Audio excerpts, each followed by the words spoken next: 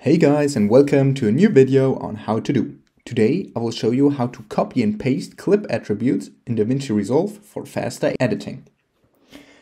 Okay, so let's say you have two clips right here, the first one and the second one. They look like pretty same. Now let's say we want to edit it like, I don't know, give it a little bit of zoom, maybe rotate it, just that you know you can do whatever you want. So this one is edited now, and this is still the same. But now the question is, what do we have to do to copy the edits made here and paste them over here?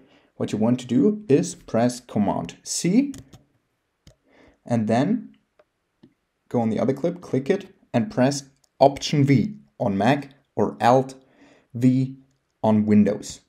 Like this, until this pops up, and here you can choose what to copy. If you want to copy everything of the video, just hit this button. Of course, you can just do it like this too.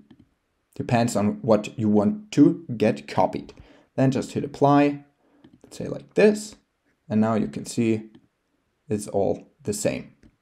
Okay, that was a little hack on how to copy and paste clip attributes in DaVinci Resolve 18. If you enjoyed the video, please like and subscribe to stay tuned for more how to do videos. If you have a video suggestion, just let me know down in the comments. See you guys soon.